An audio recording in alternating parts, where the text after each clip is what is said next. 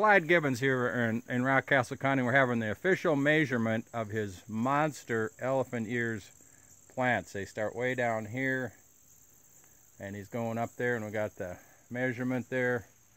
What do you got there, Clyde? Got 8 foot. Right at 8 foot? Right, 8 foot right on it. Now, how do you get such big elephant ears? I've never seen anybody like that. Fertilized and tender loving care. You look pretty tender there.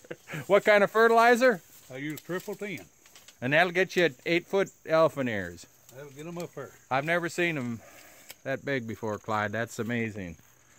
So we'll back off here and we'll get Clyde's. Yep, now we know for sure. Clyde's about 7 feet tall himself, you know.